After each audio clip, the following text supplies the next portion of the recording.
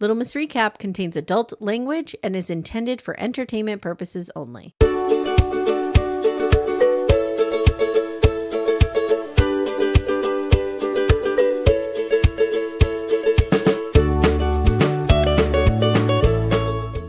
Hi, everyone. Welcome to Little Miss Recap, the podcast where I just told Christine 2 minutes before we started, oh, by the way, we're doing this episode completely out of order.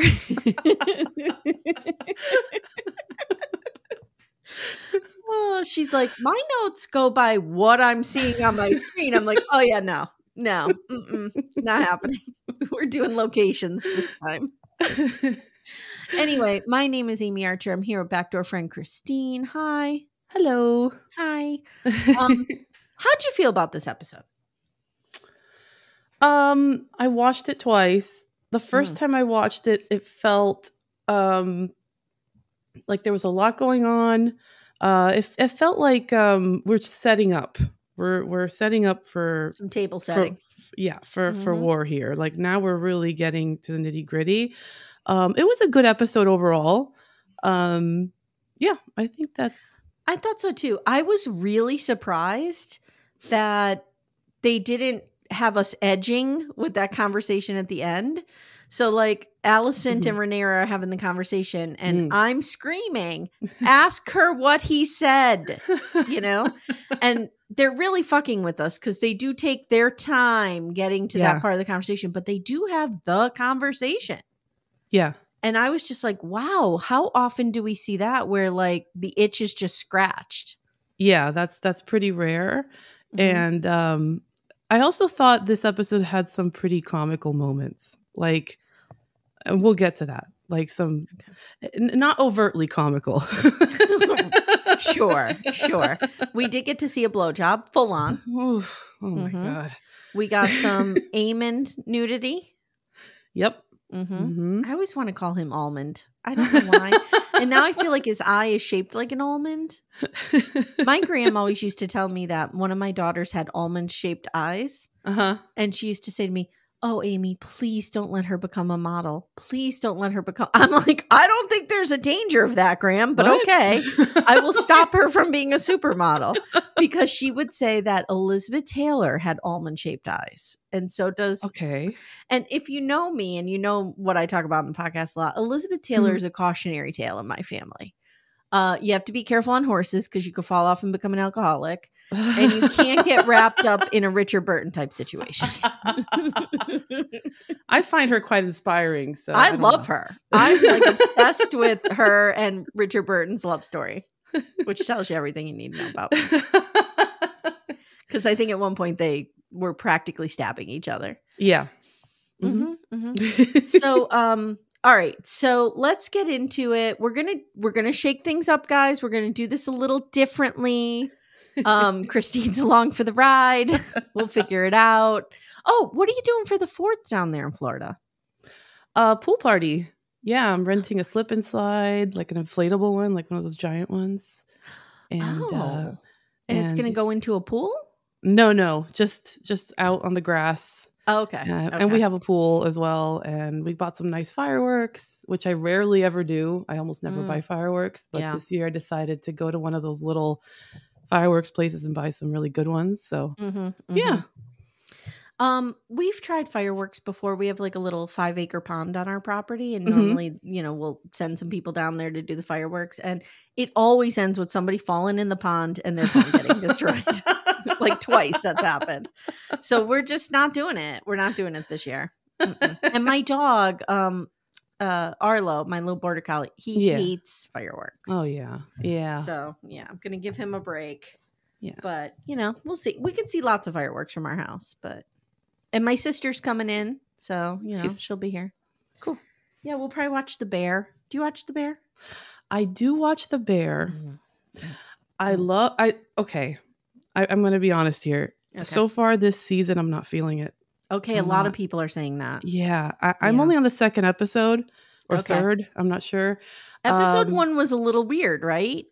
It was a lot. My husband hated it so much. Yeah, he it's very is frenetic. Very impatient. Yeah, he's very impatient though. He's like, it's flashbacks. It's all flashbacks. I hate flashbacks. Yeah.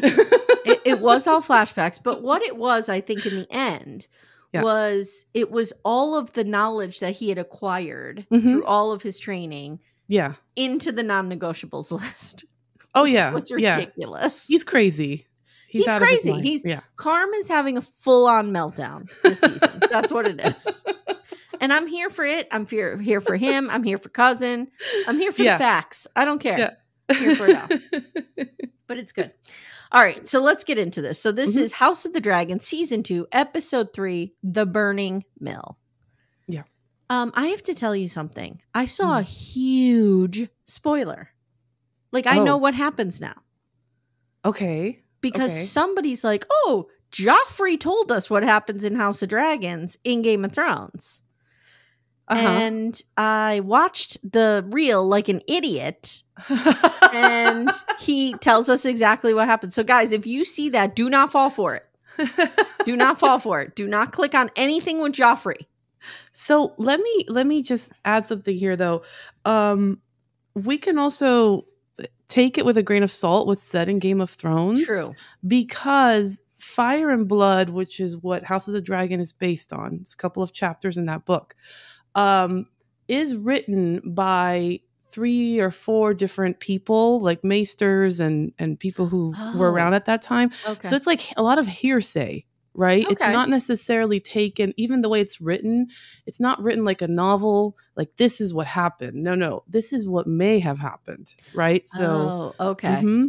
So that could be, but so again, Joffrey could be like getting his information from one source that might not be. Oh, okay. Like almost like lore. Correct. Yeah. Okay. All right. Good. That's good because I wasn't happy with what I learned. All right. So in the opening scene, we have some young Brackens, and they are being confronted by a gang of Blackwoods. And they're fighting over boundary stones. They're in the Riverlands, and it devolves into a turf war and a fight about green versus black. And the Blackwoods are loyal to Rhaenyra, and the Bracken are loyal to Aegon. And the standoff then cuts to a battlefield of a ton of dead soldiers. Yeah. It's just miles and miles of bodies. Now, I will tell you, the first thing I said to my husband, and I don't know if you'd get this reference, probably not, is it looks like Uhtred and his gang were there. Because in the Last Kingdom, when Uhtred and his buddies would show up to fight, this is what it would look like afterwards. Okay. Just lots of carnage. So, did you understand immediately what was going on here? Because it took me a little bit. It was the Battle of the Burning Mill, but they basically didn't show the battle. I feel like maybe this is like a budget decision because there's going to be a big war coming. But it's essentially the first battle in this war. Wait, I do have to tell you something funny though. So the way that they filmed it, the Bracken dude had his sword like pointed at the Blackwood. Yeah. And Blackwood's like, go ahead. Bet you don't have the guts to do it, pussy. Like, pretty much taunting him. Yeah. Cut to that same kid dead. And then you're panning out and I'm like, oh my God, he killed him. And then he's panning out and I'm like, oh my God, he killed a bunch of people. He killed everybody. I thought this dude went on a wild rampage and like killed everybody. And I was like, holy shit. Yeah. It's like Daemon in the Stepstones. Just just all of a sudden. Yeah. All right. So let's scoot to Team Black. Okay. All right. So we have this scene with Rhaenyra and Jace, and they're talking as they're burying the twins. And Jace wants revenge. But Rhaenys, is there. And she counsels Rhaenyra. And she says, Otto Hightower never would have allowed this to happen, meaning the twins coming to assassinate her. She says, hotter blood prevails. Yeah. And then she says, the young men have taken the bit in their teeth to punish and get revenge, and soon they won't even remember what started the war in the first place. And Rhaenyra says, well, they usurped my throne. They love the word usurped in this world. They usurped my throne. And Rhaenys says, that's one answer. Or was it when the child was beheaded? Or when Aemon killed Luke? Right. Or when Luke took Aemon's eye? We teeter now at the point where none of it will matter. I thought this was interesting. Yeah. Because what she's saying essentially is, how far back do we have to get to the first wrong? Right? Because you could argue that Viserys was wrongly named the heir. Correct. That it should have been Rhaenys. Yeah. So, like, how far back do we have to go? And this is an ongoing theme in this episode, for sure. Yeah, it is. Mm-hmm. As you see between the Blackwoods, and I mean, we'll get there. But the Blackwoods, the Brockens, it's been going on for ages.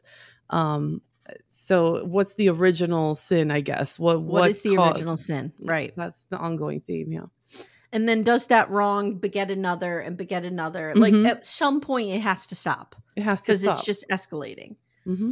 So then Rhaenys says, eventually the desire to kill and burn will take hold. Thanks, cuz, for the uplifting speech. She says, but what about Alicent Hightower? Like, what if there was another way? And Rhaenyra says, she said I would make a fine queen, and look what she's doing now. Like, right. Okay. And then she says, Alicent did send me a raven, but I've left her unread. She's essentially, I'm not reading that, fuck you. Yeah. Now, Rhaenys says, she did come to me in the hours after your father's death, and I think she gets it. Like, she does not seek out this bullshit. It's the men around her. And she's no more responsible for all this shit than you are for Jaehaerys being beheaded in his crib. Mm-hmm. And you could see Rhaenyra, like, this is kind of making sense to her. Mm-hmm. It is so interesting to me and so indicative of life in general that the women have to be the ones to make the peace. Yeah. Like, you can't count on the men to do this. No. This is all on the women's shoulders. Mm-hmm. All right. So later we have this short scene when Rhaenyra meets with Mysaria on the balcony. Mm-hmm. Yeah. Sea Smoke is being a real dramatic bitch out there in the sky, just being like, ah, ah, like just flying around whining. And I'm like, can somebody just put that dragon in a cage? Like, what is it doing? And Mysaria saved the queen's life. Like, Rhaenyra acknowledges, you saved my life. I'm really grateful. And Mysaria wants to serve her. So how would Mysaria serve her, do you think? Would she be... She'd be like the master of whisperers for her, basically. That was my question. Like, does every house have a master of whisperers? It sounds like not every king or queen has one, but they may choose to. And it's helpful for them, of course, like we see later on with the Greens as well and Larys. So I think that's what she's getting at here. She has a lot of spies in the Red Keep and in King's Landing that can bring information to her that's useful. Mm-hmm. Mm-hmm. So Rhaenyra is like, what's in it for you? Like, why do you want to serve my house? And Mysaria rightly says, number one, fuck those Hightowers. Mm-hmm. Number two, one of you is going to end up ruling the small folk. And I feel like you're definitely the better choice. Right. Because I forgot Aegon jerked off all over the city last episode or last season. Remember, out the window? Last season, yeah.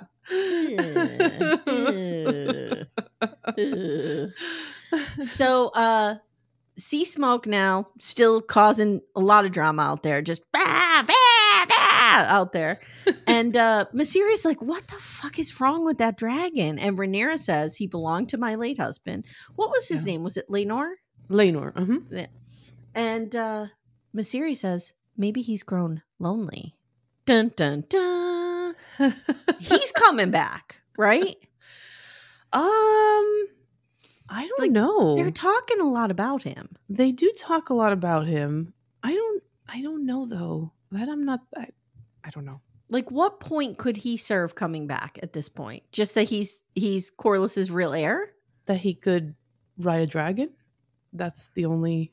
I just don't see him. I don't know if he wants to ride Sea Smoke. Sea Smoke's a whiny bitch. I like Sea Smoke. I do. I enjoy Sea Smoke's energy. So later, Rhaenyra calls Rhaena in. So now we're seeing Rhaena. Yes. Her Baela's sister... Daemon's child with stepdaughter. Mm-hmm. Yes. Who is her mother? The one who incinerated herself by dragons. Yes. Mm-hmm. Yes. Rhaena? No, I can't remember. I can't remember. Whatever. Again, you're not getting facts here. So she tells her, okay, so Rhaenyra says to her, I have a job for you, and it's the shittiest job on earth, and you're going to hate me. But I need you to take all the kids. Yeah. And I need you to head out of town. And I need you to go to, I forget where she tells them to go. She eventually wants them to get to Pentos, which is where we meet Daenerys in Game of Thrones. So I think she said Joffrey would be a ward under Lady Jane Eyre. Okay. In is that the Vale? I can't remember. Yes, I think it's in the Vale.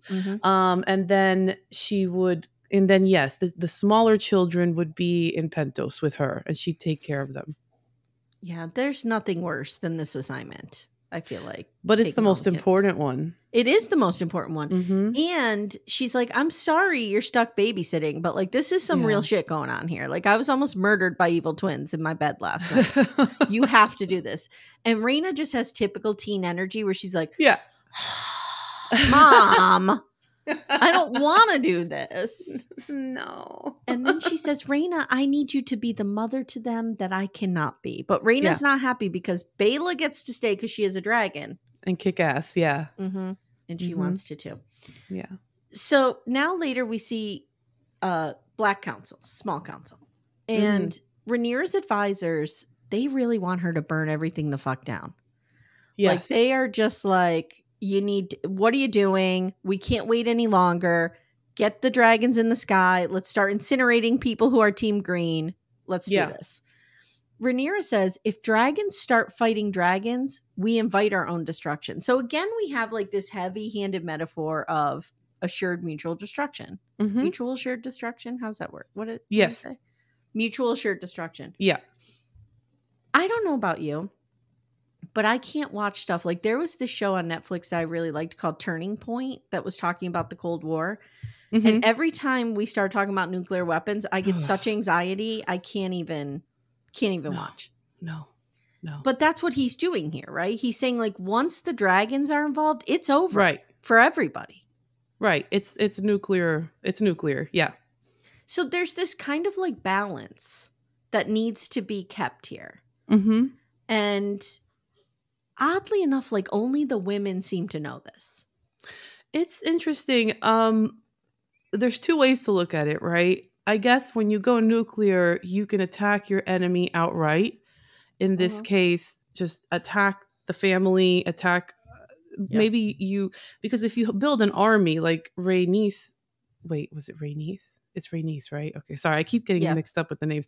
Rhaenys suggested we need to have armies, not just dragons, right? And how much more costly is that versus just a couple of dragons, right?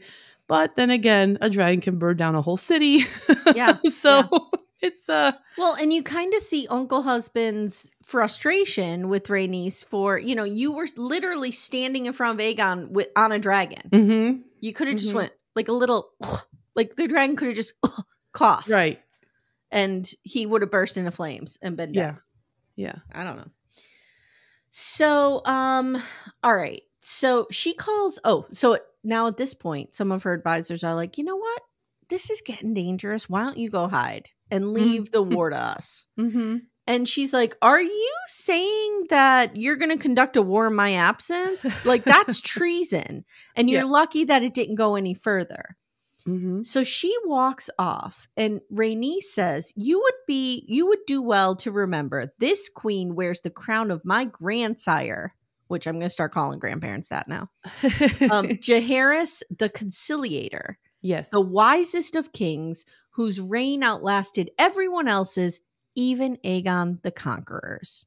Yeah. Boom, mic drop. So, she's just making the point that peace and somebody who's rational and thinks strategically and works towards peace is always going to do better than the maniac with the crown on who's screaming kill everybody. Right. So who was Aegon the Conqueror? Was he like a grandparent? Yes, because Aegon later says he was named for his grandsire, right? So Aegon was the first. He was the one that conquered everything. He was the conqueror. Okay, so he's in his like I would say downline, but not a direct descent. Well, a direct descendant, but far down line. Okay. Yeah. So now we get this really short scene with Rhaenys heading over to see her husband, the sea snake. Yeah. And they have a quick chat about him naming Rhaena his heir. Now this is a little confusing to me because Joffrey is his heir. Yes. Because Joffrey is set to marry Rhaena, correct? No, I know what it is. Okay. Joffrey is supposedly Laenor's son.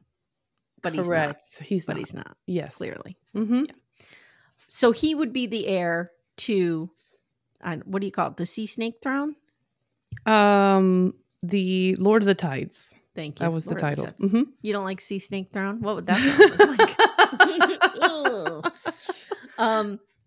So he, for some reason, like he's not happy with Joffrey as the choice. And Rhaenys is kind of getting him to name Rhaena Lord of the Tides. And he's like, what are you talking about? Like, and Rhaenys is like, you know why. Joffrey can't be the heir. You know why. And he blows her off and says, we'll decide later. And she gets emotional thinking of something happening to Corlys. Like she's. Yeah. I just don't understand why we're having this heir conversation at the same time. This is why I think Laenor may appear. Because don't forget, he's not dead. Yeah, that's true. Who knows? The way he would be the heir, correct? Yes, he would be the heir. Yeah. Mm-hmm. So, because the daughter's dead, she burned herself by dragon. Mm-hmm. So it would be Laenor, but we're seeing Sea Smoke being all upset. You know what Sea Smoke reminds me of? You're watching 90 Day UK, right? Yes. He's like Sprite. Sprite. If Sprite were dragon, he would be Sea Smoke. He just wants to go to the city, okay? Yes. He just wants to do his thing. He's just a queen out there amongst the clouds. Just bitching. He's bored. So now we're back at Dragonstone again. And Rhaena's getting ready to leave. We see this procession outside where they're, getting all the kids around. And she is gifted with some dragon eggs. And Rhaenyra says, for as precious as the 2 baby dragons I'm sending with you are, and Right, and my children, these eggs are even more fragile. So I read that George Martin confirmed that they're Drogon. Is that how you say his name? Yeah. Yes. Hold on. Yes, those are Daenerys's. Yeah, I eggs. have their names. I just can't remember them. Okay. So, episode 3 director Geeta Patel confirms that the 3 dragon eggs Rhaenyra gave to Rhaena are Daenerys's dragons: Drogon, Rhaegal, and Viserion. So that's kind of cool. Now, in the books, I guess it's different how she gets the eggs. Somebody steals them and they end up in Pentos. And also, this is like 200 years prior. Yeah. So, and I looked this up, and it doesn't seem like the eggs usually last that long. So I'm not sure. Yeah. I'm not sure. So the math ain't mathin', is what you're saying. Yeah. It's all right. It's all right. So Rhaenyra says, look, if everything goes to shit here, you need to literally restart humanity with the dragon eggs and my children. And the future's up to you. And Rhaenyra kisses her kids goodbye and they leave. And that's where we're leaving Team Black for now. Okay. Yeah. Now we're going to scoot over to Team Green. See, this method is okay, right? Yeah. Okay. All right. So at Team Green, the Kingsguard, I think are they the Kingsguard? Is that what you call them collectively? They're not Yellowcoats. The Kingsguard are the knights that surround the king, right? Isn't it the Knights Guard? Is it the Night's Watch? Night's Watch is the north. Oh. Kingsguard? Oh my god. Okay, let's say Kingsguard. Anyway, they're a bunch of fuckboys led by the ultimate fuckboy hand, Criston Cole. Yes. He's fuckboy hand. Okay. Yeah. Criston Cole's late to the council. He shows up, he's all like, in despair. And there's some talk of Sir Eric, and not everyone is happy at the table about that whole thing, including Alicent. She's like, well, there's certainly going to be a fucking war now, idiot. Yeah. And Aemon tells them that House Bracken attacked the Blackwoods and destroyed them. But most of them are dead because Aegon is like, he's all bloodlusty and he's like, yes, we're winning. And Aemon's like, dude, everybody's dead. This is not much of a victory. Like, you have maybe 10 people are alive over there. Yeah. And they wiped out pretty much all of our army. And Aegon is just like, this is great. I want to destroy everything. So someone says, and I wasn't sure, I think it was the Maester, says, we need to send a raven to Lord Tully. Yes. We need to tell him to get this shit under control. These are his houses. This is his area. Mm-hmm. And they start disagreeing about this and they're fighting. And Alicent is like, boys, shut up. Yeah. Where's the decorum that we used to have under my dad? Mm-hmm. I know you're led by hand fuckboy here. Yeah. But, we need to get under control. So Criston Cole says the Riverlands are the key to the war. And Harrenhal is the key to the Riverlands. So he's like, here's what I'm going to do. I'm going to ride out. On the way, I'm going to be grabbing some armies to join me. So it's going to be like a flash mob situation. And I'll do it real quick. And Alicent's like, okay, dude, you're going to die, but sounds great. Sounds like a great plan. I can't. Okay, so what do you make of Alicent and Sir Criston Cole now? Because I can't read her, but she seems to be taking a lot of passive-aggressive digs at him. She's still sexually into him, but she's also disgusted by him. I can relate to this. Mm-hmm. Me in my 20s, I can relate to that. Yeah. But she just seems, I don't know if him usurping her father's position as hand is something that is really, I don't know. Oh, she's bothered by it. I think she's really concerned about where things are heading because she knows he's a hothead. She knows he wants to take bold action and she's very concerned. Yeah, as she should be. Mm-hmm. So Aegon's like, well, why don't you take Aemond and Vhagar with you? And Criston Cole's like, no, Vhagar needs to stay and guard the city. So there is something going on here. Maybe, we could talk this out a little bit with Aemond and Aegon. Because I don't remember much of their dynamic from season 1. Mm-hmm. Aemond is younger, correct? I'm assuming. Yes. Do they hate each other? Are they like, what is going on there? Because there seems to be beyond the usual dick measuring contest of brothers. There seems to be something else happening, bubbling below the surface. I think Aegon never wanted to be king, and Aemond has more aspirations towards being king than Aegon. But because he's the older one, he's the king. And I think that's the conflict there. But I feel like why would Sir Criston Cole say no? Like, Aemond can't come, Vhagar has to stay. Like, is Aemond universally disrespected as some kind of wimp? Because that's what I was feeling, but I'm not sure because he's actually a badass. He's got the biggest fucking dragon. Yeah. Maybe it's too much of a risk.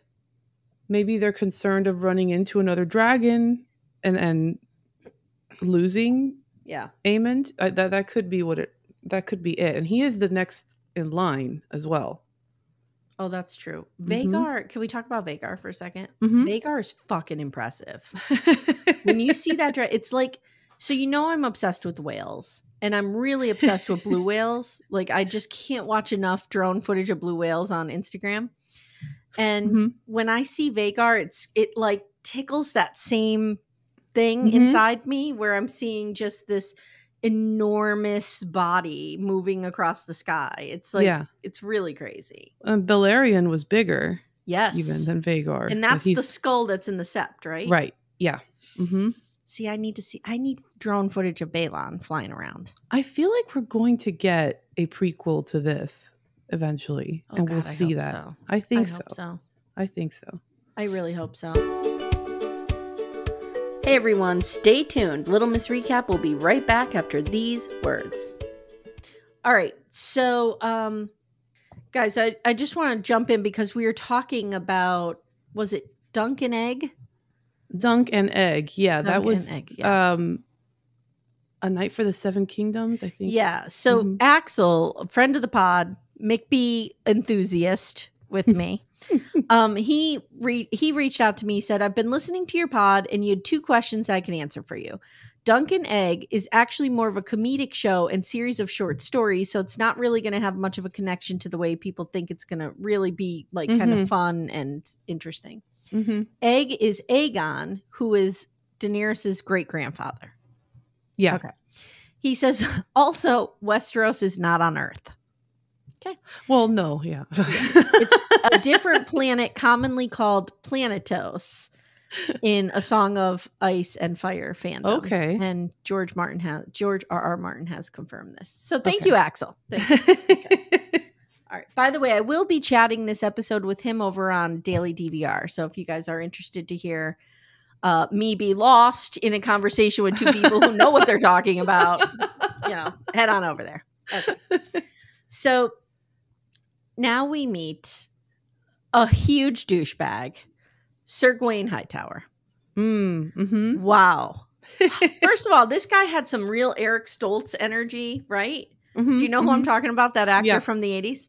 Yes. And he shows up. He's Alicent's brother. And he shows up and he's going to be a big old pain in Criston Cole's ass. Yeah. And he's immediately like, wow, dude. He goes right up to Criston Cole. Sir Criston, wow. You got a lucky break taking my dad's job, especially as a poor person. Yeah. Like, this dude, wow. He was a little racist too. Oh, he's just the worst. Yeah. And he's like, guess what? I'm going to go with you. And Sir Criston's like, no, I'm good. All full. My battalion is full here. And he's like, no. I can make room. Got one more. So then Alicent is pretty much like, bye, don't die, and starts to walk away. And Fuckboy Hand is like, wait a second. I need a blessing from the queen. And she gives him, was it her handkerchief? I think so, yeah. Yeah. Which is supposed to symbolize her blessings. Okay. Right. Now we have this really weird scene with Helena and Alicent. So they're in the nursery, the bedroom, something. And Helena's talking about feeling grief. And she's like, this was very upsetting. Because for me as a mother, if I saw my daughter talking like this about the death of her child, this would be like red flag. Because Helena's like, I think I'm okay. After Jaehaerys died. I shouldn't feel so sad about it because, small folk, they lose their babies much more than those who are, of higher ilk or whatever she says. Yeah. And Alicent's like, Helena, you are entitled to your pain. Yeah. She says, the stranger comes for all of us, queen and commoner. And Helena says, there's like this weird pause and Helena turns to her and she goes, I forgive you. And Alicent is like, for what? And she goes, I forgive you. So she's talking about Sir Criston Cole, right? I don't know if it's specifically, that's why she's not, they're leaving it up to us to determine what exactly she's for. Because I think in part it's more, I forgive you for all this mess that you've created with my grandfather, usurping the throne, all that, because she is a true victim. Helena is a true victim of all of this. And in the books, Helena is completely distraught, mind you, like totally, like can't eat, can't sleep, nothing. So this is definitely a departure from the book, this character, and how she tries to rationalize the death of her son. But I think the forgiveness aspect might have to do more with just everything. Like, I forgive you for ruining my life. Yeah, pretty much. Yep. So, meanwhile, Aegon's bros are getting him all geared up, literally and figuratively, to go to battle. He's wearing Aegon the Conqueror's armor. This armor looks like it weighs 9,000 pounds. Oh, yeah. And Larys comes in, and Larys plays this beautifully. If this isn't some Littlefinger shit, I don't know what is. He's like, Your Grace, there's some rumors being spread around town. And one of them is that you're so brave and you're going to battle because, you know, you're a hero. And the other one is like, are you a mama's boy? Did mommy send you to battle and want to usurp your throne? And this idiot like buys right into it, of course. Yeah. And he's like, oh, guess what? You're hired as Master of Whisperers, and I'm staying home tonight. Mm-hmm. Not going to battle anymore. So he buys right into this. Oh, so, yeah. Real quick. I have a question for you. Do you think Alicent sent him to do this work? That's a good question. She wouldn't want him to go. Yeah, that's true. It's possible. And we know that he's doing Alicent's bidding. I almost said bidding. That's true. Yes. Yeah. It's possible. Yeah. Yeah. Because he won't listen to his mother. He'll definitely listen to Larys, clearly. Right.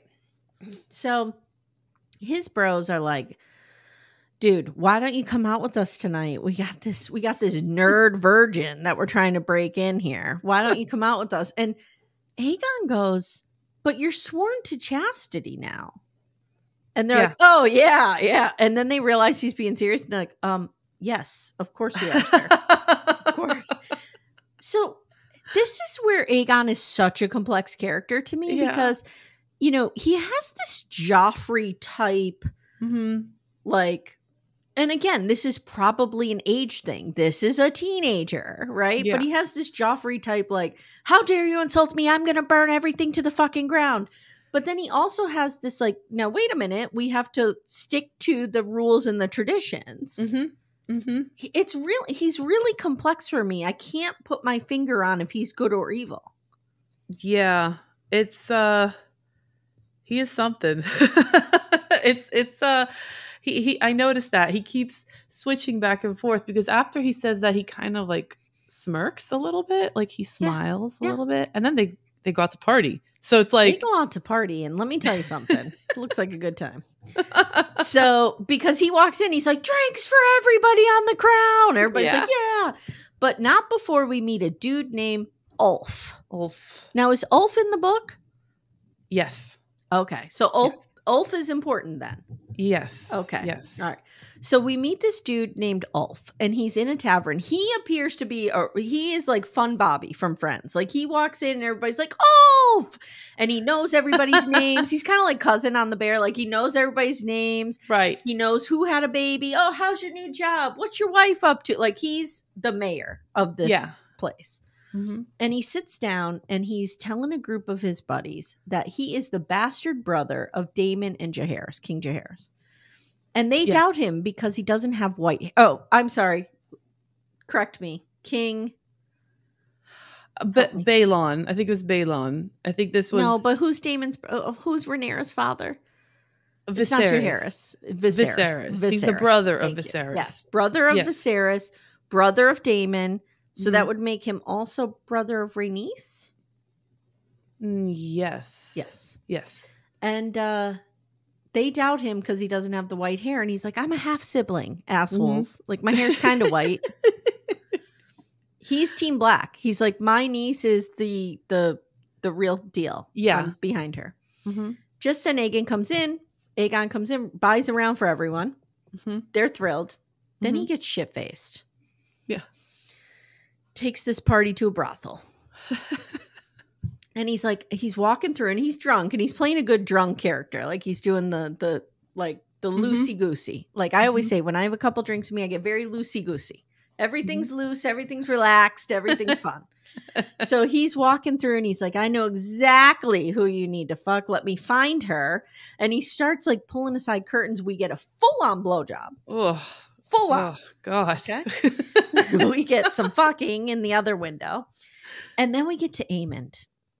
Yeah. So he pulls aside the curtain. And Aegon is looking for this woman that Aemond is with. Because this was Aegon's first. And she's, I don't have her name again. But she's a nurturer. Do you have her name? I don't. I keep forgetting to write her name down. We should look it up. Yeah, we should look this up. Clearly, she's an important character. I don't want to just call her woman. Guys, we're back. We tried really hard, well, for 5 minutes, to find the name of the woman, because I just hate not knowing her name that Aemond is with. But while we were on a break, you asked me about the blowjob. I do think it was a prosthetic, 100%. Yeah. It did not look real to me. It did not. No. Thank God. Well, nice, I don't know. Nice try. Nice try. A lot. Yeah. It was a lot for a Sunday night. Yeah. So, all right. So he finds Aemond here, and Aemond is in his fetal position again, curled up against this beautiful woman. And he ridicules him, and it's bad. And Aegon is like, you've come so far and you still lie with your first. And he says, you know, you're Aemond the Fierce, but you're like an idiot. Like, it's bad. It's bad. Yeah. And Aemond, he's just sitting there and he's like taking it, but he's like curled, like in this almost like a fetal position, but, you know, upright. Right. And you have this menacing Aegon behind you, which, if there's anything I can relate to, it's an older sib terrorizing me right behind me. And Aemond eventually stands up and he's like, you could have her. One whore's as good as any other. Full nudity. And he walks off. What'd you think of that full nudity shot? Was that real? I feel like it was. I listened to another podcast. How dare you? Someone mentioned it was a prosthetic. That it was most likely prosthetic. I'm assuming it was, but it looked real. And it was his idea, too. The actor's idea to do it. Oh, really? Okay. All right. So now we're going to go to Harrenhal, and then we'll do the final scene. Okay. So, Harrenhal. Yes. My man, Uncle Husband, he's also got some bloodlust. And he flies to the castle, to Harrenhal. And Harrenhal is in disrepair, to say the least. Oh, yeah. And he's wandering around, and he finds the Great Hall where some people are having dinner. And he just bursts open the door, and he's like, I'm claiming Harrenhal. And Sir Simon says, apparently so. This felt very Monty Python-esque to Didn't me. It really? Didn't it? It was so good. This might have been my favorite part of the show. Just because you got this big, creepy castle that's legendary, and he just bursts in. He's ready to fight. He's ready to go. And it's just like, it's okay. You can take it. Fine. Yeah. Here, it's yours. We surrender. So this is Sir Simon Strong, and he immediately bends the knee for Rhaenyra. Meanwhile, I'm calling her a witchy woman, some Stevie Nicks looking woman with black hair, is wandering around in the background just looking at him. And I said to my husband, he's either going to bang her or she's a ghost. We don't know what's happening. So they invite Daemon for dinner, but he's not eating because he's like, I'm not being poisoned. I'm not stupid. I know how this goes. They're like, Sir Simon's like, what are you not getting here, dude? We're literally giving you the castle. We don't care anymore. We're done. We're waiting for somebody to come and take this off our hands. And so they talk about Larys, and Sir Simon says he's a scourge upon our family, and he totally killed his father and his brother. Like, how could you can't even light a fire here in the middle of the summer? He's gone, but this house just burned to the ground for no reason. Right. And he essentially, and I made a note here. Essentially, he calls Harrenhal moist. What a great character. This was just I think he's my favorite. He's pretty good. So he calls Daemon your prince, and Daemon corrects him to your grace. Yeah. Okay, what does this mean? Please tell me. Oh God. Like, does your great, like, so is he saying call me the king? Yes. That's essentially the difference. I'm not happy. He's power hungry. That's the difference here as well. That's what I gathered from it, because typically when you say your grace, it's the ultimate person in power. Yeah. So is he going to try to battle her for the throne? I don't know. I'm not sure. I don't know either, because Sir Simon says, oh, I'm sorry, I just thought as king consort, and he just says, stop making assumptions. You know what they say. When you assume, you make an ass out of you and me. Like, you did that kind of thing. Daemon is definitely a very complex character as well. He's, as we're going to see in Harrenhal, and as we go on. So Daemon says, "Look, we need to get Harrenhal repaired. Like, we need to do this." And Sir Simon says, "Well, something's happened. The Bracken and the Blackwood, they just, for years going back, it was sin against sin against sin against sin. Like, we can't even remember what happened. And Lord Tully can't even seal his bowels, let alone broker peace between these two people. Like, I don't know what's going to happen here." And Daemon's like, "We need to get Lord Tully. You need to respect your elder, even if he has to poop in his pants or whatever you're implying. And we need to talk," because he's like, I'm going to take the throne." And Sir Simon's like, "You're taking the throne?" "Yeah, it's a big chair made of swords," he goes. I love him. I love him. Okay. Let's go to the road to war over with fuckboy hand Sir Criston. Oh, yes. Yes. So Sir Gawain is being a dickbag, and he doesn't want to sleep on the ground with the troops. He wants to sleep in an inn. And they're having this fight out in a big open field. And Sir Criston Cole's spidey sense starts to tingle. And he looks up, and there's Baela on her dragon. That was a little confusing for me, that scene. I guess visually, I'm like, that's just the sun. I'm not sure what you're seeing. He saw something, but we didn't see it. We didn't see it. Yeah, no. Which was weird. Like, if they showed us a shadow or something, do you know what I mean? Yeah. It might have just been that they were out in an open field, and he just felt very exposed. Yeah. So they barely outrun Baela and her inclination to incinerate them. And they get in the woods, and Sir Gawain is like, "Oh God, I owe you one, buddy. Jesus Christ, I almost died back there. You saved my life." So Baela reports back. At the same time, Rhaenyra has decided to read Alicent's message. And we can't really see what it says, but we see like some nice words. So we garner that it's, it's nice. Yeah. So when her council gets all bloodlusty again, she's able to say to them, like, "I've heard you." This is a real therapy speak. "I've heard you. I'm going to take in what you've said. I'm going to think about it. And then I'll come back. I'm going to sleep on it." So now Rhaenyra decides to visit Mysaria. Is that her name? Yeah. Yes. The Whisperer woman. Yes. The White Worm. And she says, "I need to get a face-to-face with Alicent. This is my new decision." And Mysaria's like, "Oh, do you want to kill her outright, hold her hostage, pluck her fingernails off one by one? How are we doing this?" And she's like, no. I just want to talk to her. And White Worm's like, that could be harder, actually. Killing her is probably going to be easier. So, meanwhile, cut back to Daemon at Harrenhal, and he has a nightmare. And this nightmare is wild. First of all, when you are in a dark castle and there is a noise at your door, don't answer it. Just don't answer it. Leave it alone. Stay in your room. Stay in your room. Maybe just burn the whole castle to the ground and escape. So he gets up and he walks towards a creepy child humming a song near a fire. Pro tip number 2. Don't do that. No.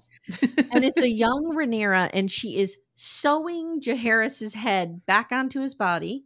Yeah. And she says, "You're always coming and going, aren't you? And I always have to clean up afterwards." That was... I wonder if the dream is coming from Harrenhal itself, or this witchy woman character, which they didn't say her name, but her name is Alice Rivers. Oh.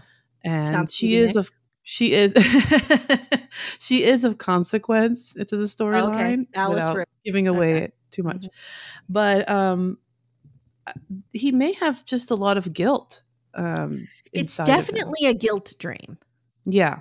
And it's a waking, weird, I'm not sure if it's a dream or a vision, like he's experiencing, because Harrenhal is the lore is that it is haunted, and so he's experiencing this scene, and clearly it kind of gives away that, you know, he did order to kill Jaehaerys. This kind of tells you, you know, she's always cleaning up his messes, and it's interesting though that it was the young version of her. Mm-hmm.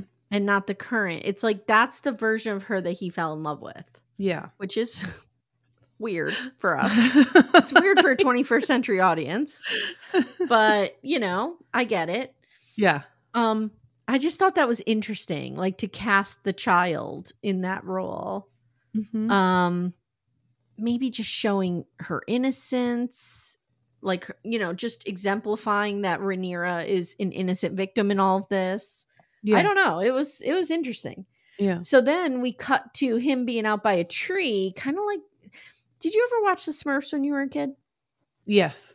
This has a Gargamel's Castle feel to it. Like, I just feel like we're in Gargamel's Castle, which is also where Robin Brown lives. But they have like a tree outside, and he's by the tree now. Suddenly, he didn't walk there; he's just there. Witchy woman is in the background going, "You will die in this place." Whoa. Spoiler alert. Yeah, that's never good. Never good. Okay, so let's talk about this final scene. Yeah. Rhaenyra is being smuggled into King's Landing, and she's dressed as a nun, and I kept screaming the entire time, why don't you put your fucking head down? Because she's like walking around like this, like, hey, everybody, how's it going? I'm like, why are we not trying to at least put our head down here and look disinterested and not engaging with people? But they find Alicent in the sept, and Rhaenyra sits next to her. Okay. Yeah. So at first, it's kind of like, sit down and shut up, or I'm going to fucking kill you. And then she's like, I've started this all wrong. I'm sorry. Wrong start here. Wrong start. I whipped out the knife too early. And Rhaenyra says, Alicent, we watched the tourney together when we were kids. And even then, we knew that men were assholes. Like, we knew this was a problem. And Rhaenys believes that you want to avert this shit. And Alicent goes, oh, so you've come to surrender? And Rhaenyra's like, no, I didn't come to surrender. I'm trying to find a path to peace, some kind of terms we can come to, some middle ground that we could lay. And Alicent says, it's too late. You've gone too far. Clearly referring to Jaehaerys' beheading. Right. And they both agree now that they didn't order the deaths of each other's children. Like, Rhaenyra says that trespass was not mine. And then Alicent says something like, you know, this of the same sentiment about Daemon and Luke. Now we get to the usurping, which is everybody's favorite word. And Alicent swears that the king changed his mind. And she truly, like, wholeheartedly believes this. She's like, I may have been unkind at times, but I'm not a liar. And she's right. Like, she's not. As I'm rewatching season 1, I am seeing how honest and true Alicent has been to Rhaenyra, like in those early episodes.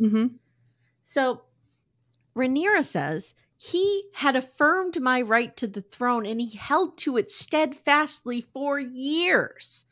Like, why at the last hour would he suddenly change his mind? And this is where I'm screaming, ask her what he said.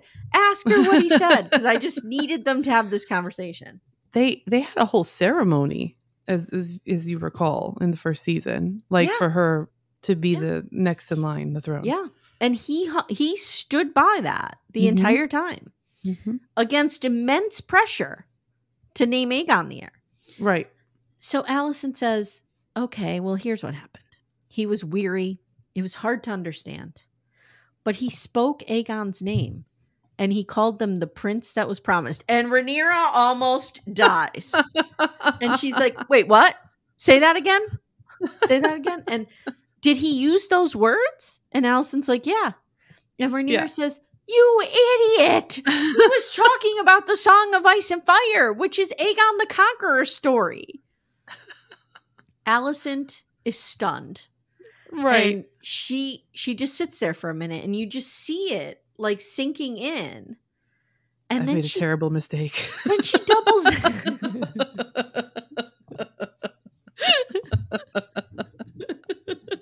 That's what's happening. But then she doubles down and she's like, there's been no mistake. And then she says, it's too late. Fuckboy Hand is heading off to war. Aemond, she does say something about Aemond. She goes, Aemond, you know what Aemond is. I don't know what that means. Was she like, Aemond's kind of an idiot or bloodlusty? I don't know what she means there. But she says it's too late and then she leaves. Yeah. And that's where we leave the episode. What'd you think of that conversation? So I thought, okay.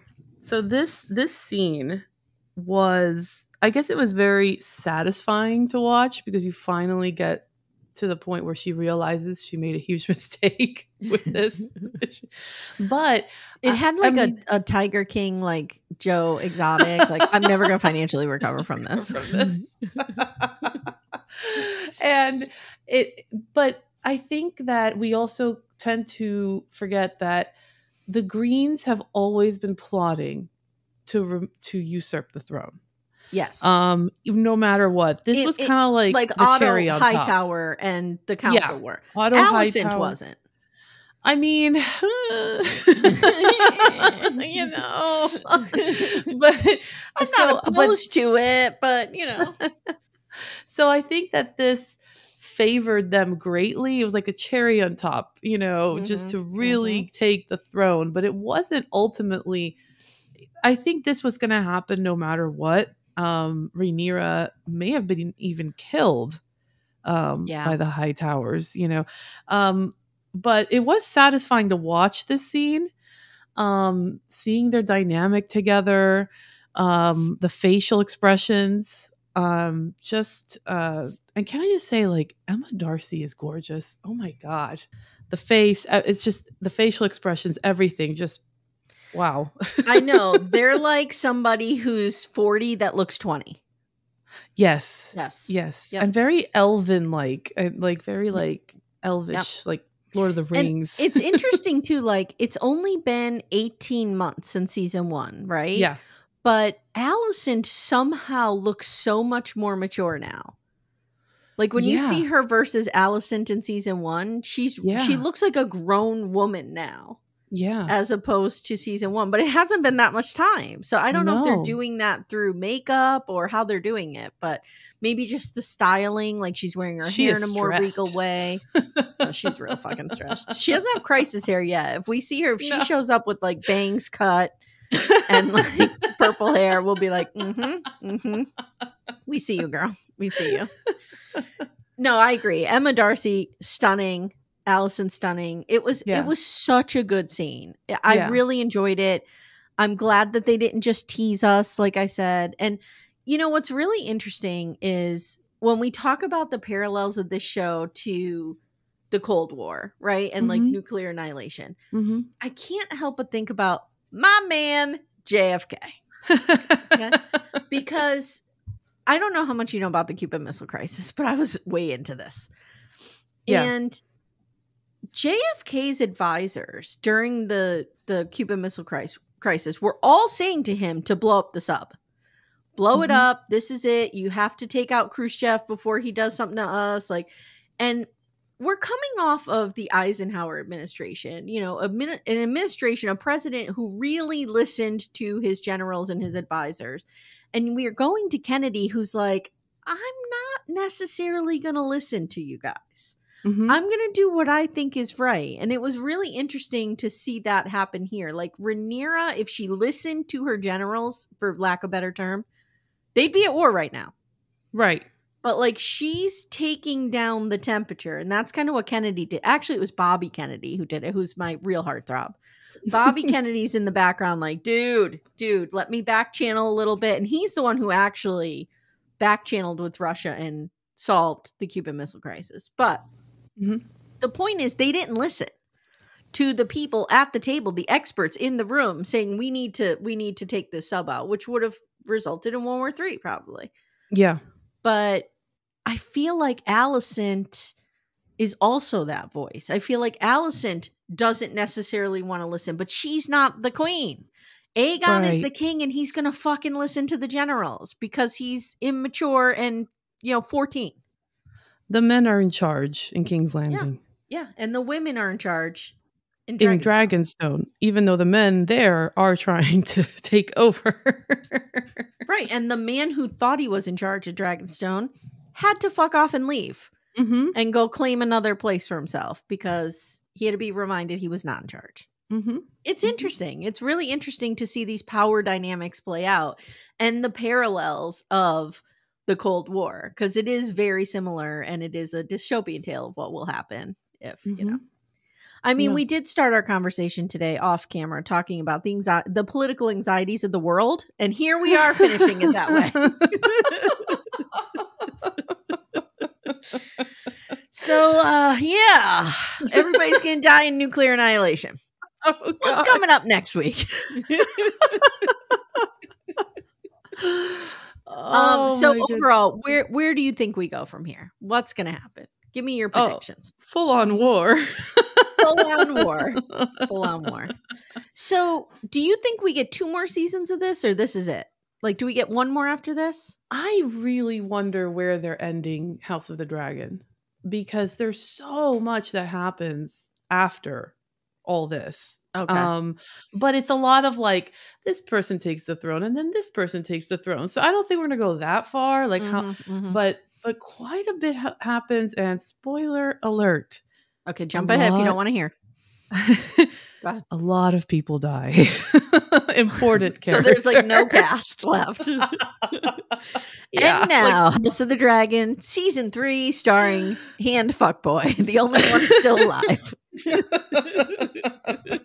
You just have this whole season with Sir Criston Cole just trying to figure out his life. Yeah, that sounds good. So I do wonder where they're going to end the show. But I guess we'll see. We'll see, because it is different from the book. It is quite different.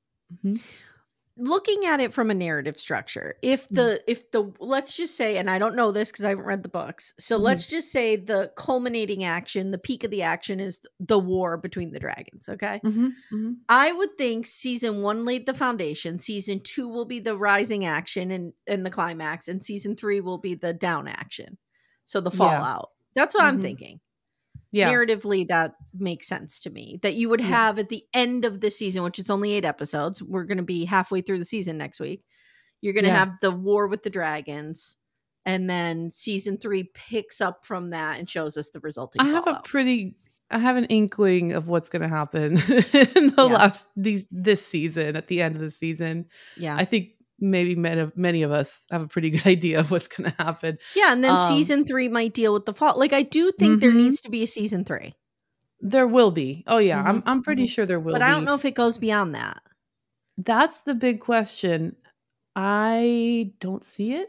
I mean, HBO's over there like, please, God, please just give us a season 4. We'll make it anything. It could be called Sea Smoke's Anxious Energy, and it's all just about sea smoke flying around in the sky going So what I think is going to happen is they'll end it after season 3, then we're going to get hopefully a prequel to all this. That'd be great. Of Aegon the Conqueror, and hopefully by then, which is like 3 years from now, probably, maybe Winds of Winter will be published finally. The next I'm afraid he's going to die with that now finished. It's going to happen. A lot of people suspect, since it's over 1,000 pages long, that it would pretty much finish the story. And then the 7th book is maybe he has a plan for that last book, but it won't be as long as, this upcoming one that we've been waiting for. I would love to also see the story. And I've said this last time, the story of the Mad King. I need to see that. Yes. I want to see that. I think that'd be a great idea. This world is so diverse and rich. Like, he can really give us any characters. Yeah. It'll be interesting. All right, my friend. Thank you so much for joining me. Thank you for having me. I know I did nothing to calm your anxiety. Now I've just made you think of nuclear war.